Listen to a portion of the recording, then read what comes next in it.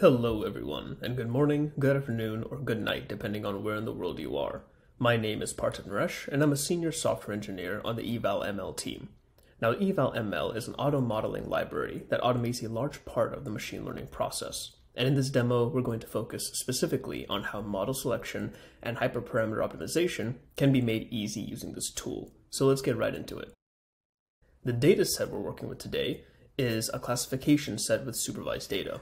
So we have labeled outcomes. And the objective is pretty simple. We want to predict if a customer is going to leave their bank's credit card service. This is obviously a huge problem for banks. And if you replace a credit card service with a brokerage account or an auto loan service, or a bank with an insurance company or a video streaming provider, you suddenly have a whole host of diverse use cases with a very similar theme. And yet, EvalML can be leveraged in all of them. Now, after importing some libraries, the first thing we want to do is make sure our dataset is saved to a folder called Data in the same directory as our Jupyter notebook. Perfect. From here, we're going to read in the data and get a nice preview of it. Right off the bat, we can see what's basically an ID column, as well as a whole host of non-numeric data. So first, let's drop that client num column, which is basically just an ID that won't help us predict anything, and see what we're dealing with as far as null values and data types are concerned. Now, I'm not seeing any null values here, but I'm also not buying it. This is a decently sized data set. So let's take a quick look at the non-numeric features in our data and their corresponding values. So, surprise, surprise, I'm seeing the value unknown in several features, which is basically a null value. So we're gonna have to watch out for that later. Now, using Seaborn, we'll visualize some of these features just to get a feel for the distribution. And we're also going to take a look at a heat map of the correlation of these features, basically a correlation matrix.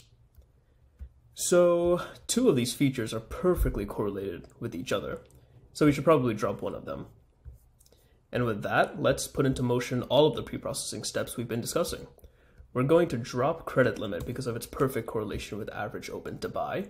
We're going to split the label into its own variable, and we're also going to replace all of the string values with their ordinal numeric equivalents.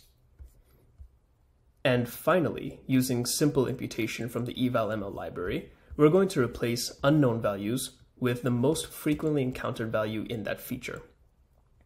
We aren't limited by just imputation. The EvalML library provides everything from transformations to encoding and more, but for this demo, we're keeping it simple.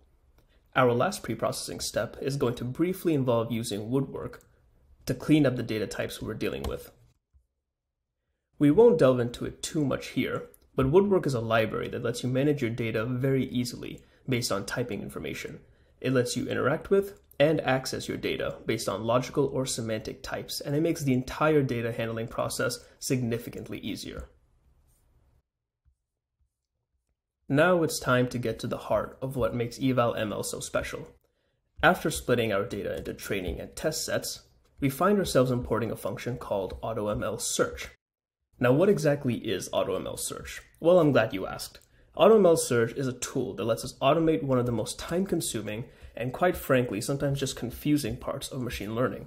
It creates a series of pipelines that consist of pre-processing steps and estimators that allows us to basically automate the task of looking for a model with the right hyperparameters using just a couple of lines of code.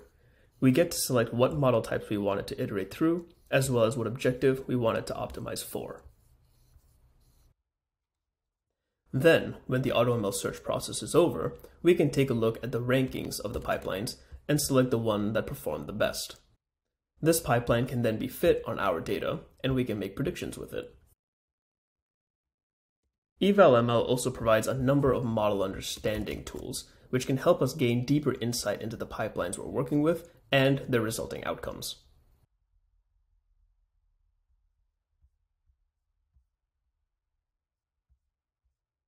And finally, we can judge the outcome of this pipeline across a range of metrics, which are just a few of the ones provided by EvalML.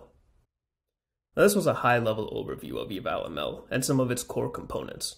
There's a lot more features available in this library, from setting data checks to creating customized pipelines, as well as leveraging feature tools within EvalML to not only automate machine learning, but feature engineering as well.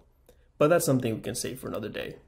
And if you have questions about EvalML and its functionality, documentation, or examples of its implementation, feel free to check out evalml.alteryx.com, where you can explore various use cases and features that the library has to offer. You can also check out our GitHub page at github.com/alteryx/evalml. Thanks, and have a good one.